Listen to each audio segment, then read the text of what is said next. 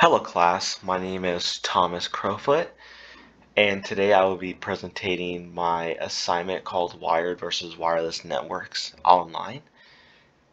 This is for the class ITT 370. To get started, going over question number 1, the differences between wired and wireless networks. How does the OSI model differ at the physical and data link layers? So a wired network is where the device is connected using Ethernet wires, and the Ethernet wire goes from the router, modem, gateway directly to the device. This is seen everywhere now. We see this in schools, libraries, even personal houses. My personal setup is going from my modem Ethernet wire to my PC. Wireless network connection is a device using radio waves. This is mostly called Wi-Fi. Everyone should know what Wi-Fi is, but for those non-tech savvy people listening in, even my mother who's very non-tech savvy, Wi-Fi goes from your router or gateway, sending radio waves to your desired device, which is going to be most of the time your cell phone or tablet. I even have Wi-Fi running to everything in my house, my Fire Stick, my Chromecast, my Xbox, my Nintendo Switch, and so on. Now, when it comes to the OSI model, the physical layer is the lowest layer on the OSI. The physical layer is part of the hardware layer and the physical connection between the devices, and it contains information in the form of bits. So whenever the physical layer is working on transferring the data, it will translate the received message into 0 and 1s, and then it will send it over to the data link layer. The data link layer is number 2 on the OSI model. It is responsible for making sure that the data transfer is error-free. And whenever the data is being received, it would use something called MAC addressing, and it will use a MAC addressing to transmit the data to the host. Just from myself reviewing the OSI layer, I see that the data link layer is one of the more important layers, if not the most important, because whenever the host is sending data to the receiver, if the receiver is unable to open the message due to some type of error, that's because it failed on the data link layer. And the message is no good if the receiver cannot open it, especially if something to do with business or some type of classified information. Yeah, I've even had it where I've sent something to friends and they're unable to open it. They get error 404, invalid URL or something like that. Just a little frustrating, but if everything runs smoothly, it will be error-free. The next question on the list is comparison of the security risk on a wireless network versus the wired network. So wireless networks are less secure compared to wired networks. Wireless networks must be secured correctly, as accessing a wireless network can be done discreetly and does not require physical access to the building. So earlier this week we talked about ward driving in DQ1, and ward driving is super easy if it's done correctly. If someone is rolling by your house or by the corporate building and they are able to remotely locate the Wi-Fi and gain access to it, then they will have basically full access to your infrastructure.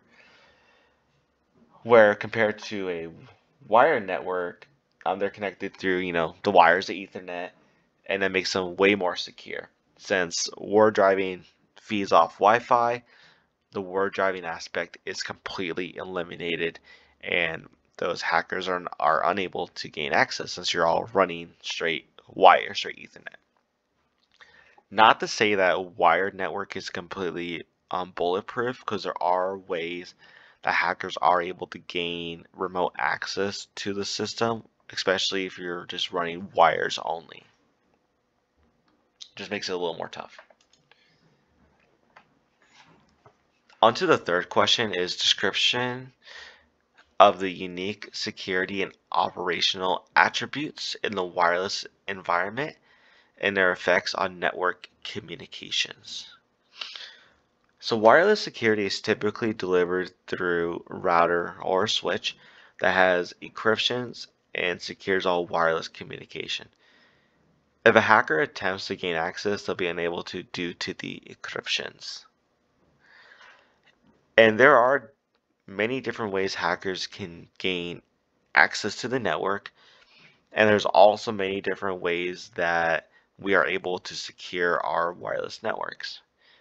One way that a hacker is able to attack our network is using something called passive capturing.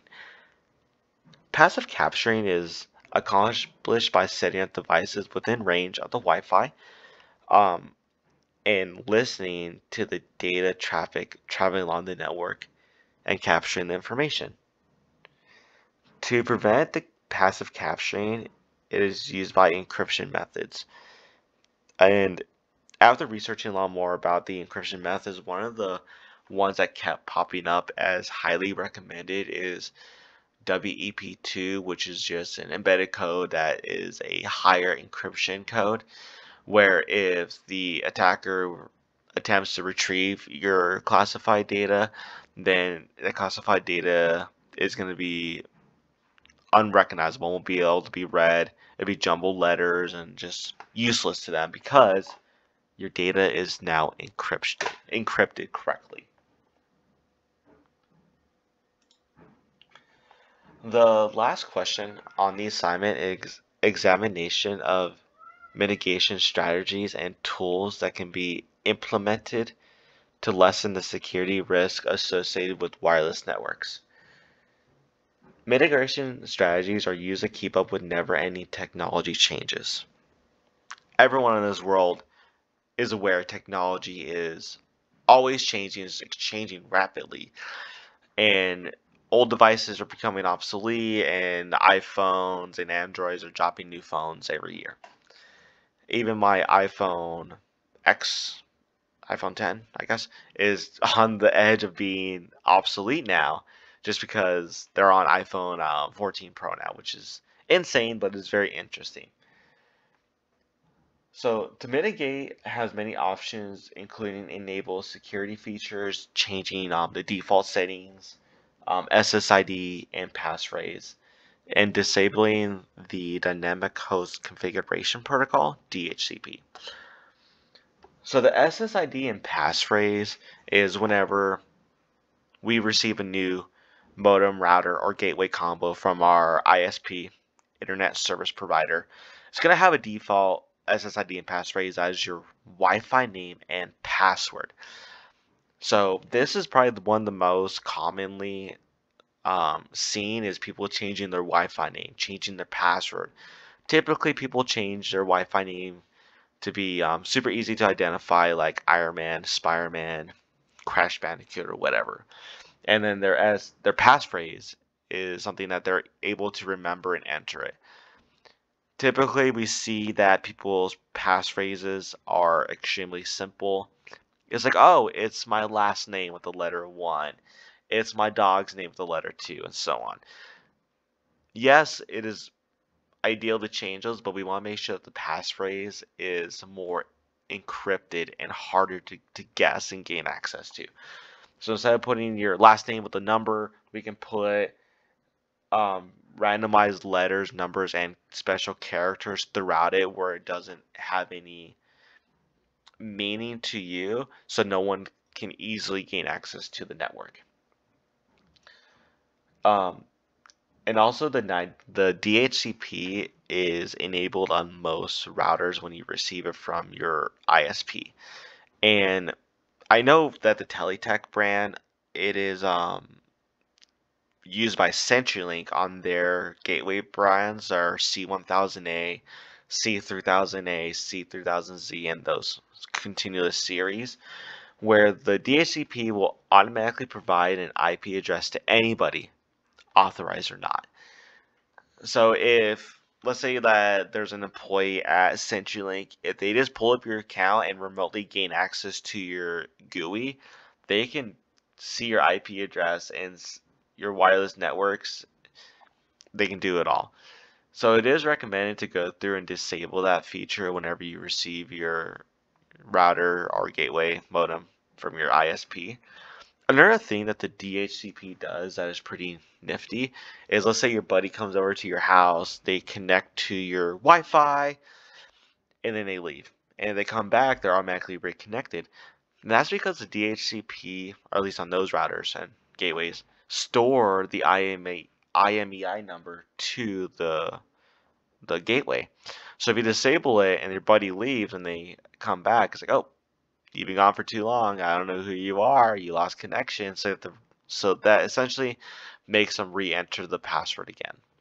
And if your friend or that person who's connected attempts war driving on your house, it makes it a lot more difficult because you're no longer connected. And this is the references page. But I do want to thank everybody for tuning in. I hope you all have a good rest of your night.